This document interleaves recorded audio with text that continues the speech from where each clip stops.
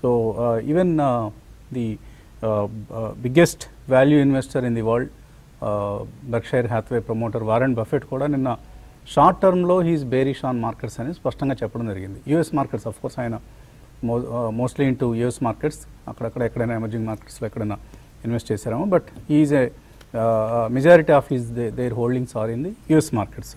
So ఆయన long term సంబంధించి క్లియర్గా బులిష్గానే ఉన్నారు. ఈ కోవిడ్-19 అనేది 1918లో మనం చూసిన స్పానిష్ ఫ్లూ కంటే తక్కువ పాండమిక్కే, కానీ షార్ట్ టర్మ్లో మాత్రం దీని ఇంపాక్ట్ చాలా ఉంటుందని, అలాగే యుఎస్ భవిష్యత్తుకు సంబంధించి ఎటువంటి ఢోకా లేదు లాంగ్ టర్మ్ ఫ్యూచర్కి సంబంధించి. కాకపోతే షార్ట్ టర్మ్లో the economy has to suffer అనేది ఆయన చెప్పిన అంశం. అలాగే ఆయనకున్న ఈ బిగ్ 4 ఎయిర్లైన్ స్టాక్స్లోంచి ఆయన బోయింగ్ తదితర ఎయిర్లైన్ స్టాక్స్లోంచి ఆయన కంప్లీట్గా బయటకు వచ్చేసానంటూ అనౌన్స్ చేశారు. సో ట్రావెల్ ఇండస్ట్రీ మీద ఆయనకి ఎంతమాత్రం షార్ట్ టర్మ్లో are even in the medium టర్మ్లో హోప్స్ లేవనేది దాన్ని బట్టి స్పష్టంగా అవుతుంది. ఎందుకంటే there is lot of uncertainty. అసలు ఏం జరుగుతుంది, ఎలా ప్రపంచం ఈ పాండమిక్ తరువాతి కాలంలో ఎటువంటి సర్దుబాటుకు లోనవుతుంది అనే అంశంపై ఎవరికీ ఒక అవగాహన లేదు. God only knows. సో అటువంటి సమయాల్లో ఇటువంటి అన్సర్టెంటీని వారెన్ బఫెట్ లాంటి వాళ్ళు ఇష్టపడరు. కాబట్టి ఆయన ఎయిర్లైన్ స్టాక్స్లోంచి బయటకు రావడం అనేది పెద్దగా ఆశ్చర్యపడే అంశమేమి కాదు. ఒకప్పుడు ఆయన చాలా బుల్లిష్గా ఉన్నారు ఎయిర్లైన్ స్టాక్స్లో. సో ఎప్పటికప్పుడు ట్రెండ్స్కి అనుగుణంగా మనం మారుతూ ఉండాలి. సో ప్రతిసారి నేను ఒక సెక్టర్ పట్ల బుల్లిష్గానే ఉంటాను, లేకపోతే ప్రతిసారి నాకు అసలు ఈ సెక్టర్ అంటేనే పడదండి, I will completely stay away from, ఇవన్నీ పనికిరావు మార్కెట్స్లో. యూ హ్యావ్ టు మనం ట్రెండ్ ఈజ్ యువర్ ఫ్రెండ్ అన్నట్లుగా మనం ట్రెండ్కి అనుగుణంగా వాక్ చేస్తూనే ఉండాలి. ట్రెండ్ వాకింగ్ అనేది కంపల్సరీ.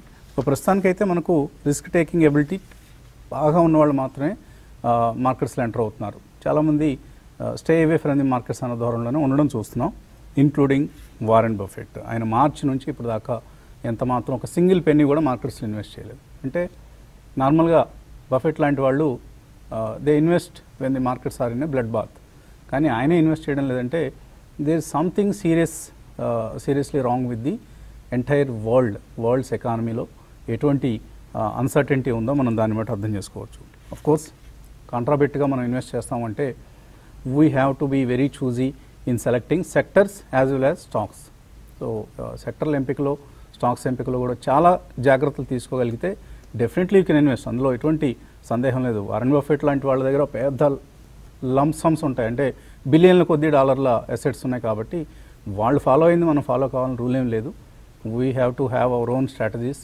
మన చిన్న పోర్ట్ఫోలియోని మనం ఎలా డిజైన్ చేసుకోవాలనేది మనకు ఒక స్పష్టత ఉంటే definitely you can go ahead even in this market. So ఈ నేపథ్యంలో మనం ప్రాఫిట్ ఎవర్ ట్రేడ్ సబ్స్క్రైబర్స్ కూడా ఇవాళ ఒక ఆల్మోస్ట్ ఒక 20 స్టాక్స్ మనం రికమెండేషన్స్ పంపబోతున్నాం. నెక్స్ట్ 2 to 3 ఇయర్స్లో they are going to be winners అనే కాన్ఫిడెన్స్తో, అనే నమ్మకంతో.